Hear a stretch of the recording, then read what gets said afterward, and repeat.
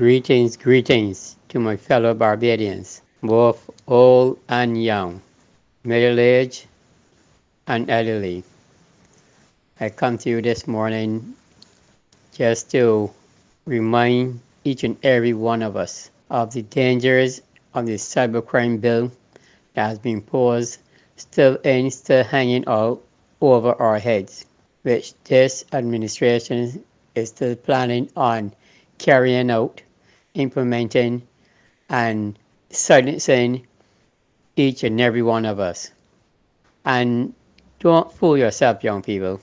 The Cybercrime Bill will definitely affect you because 95% of the people that use the telephones are young people.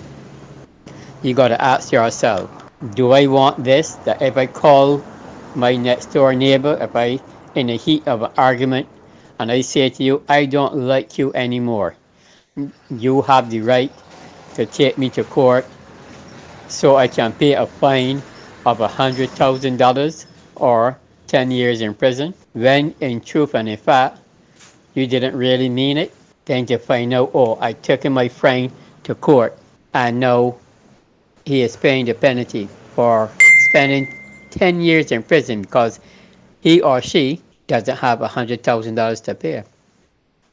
You see, people, young people, the ball is in your court to turn Barbados around. It's going down the wrong road.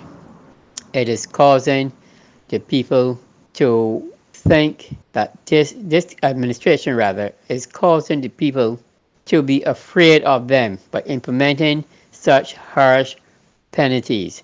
But really and truly, young people, these harsh penalties are serving two purposes. One, to silence you. Two, to keep this administration in power for life. Take some time out. Listen to me. Take some time out. Analyze what this Cybercrime Bill is mainly all about. Okay? So I ask you, I regard you this morning, keep thinking positive, open your brain, and don't be fooled by pretty words coming from this Prime Minister. She does not care anything about you and I. It's about her and her administration. So on that note, that small little note I just mentioned because it was something that was on my mind this morning, I just have to come back and let you know. The Cybercrime Bill is very real, but this administration is planning very hard to put in place. It will silence you, young people.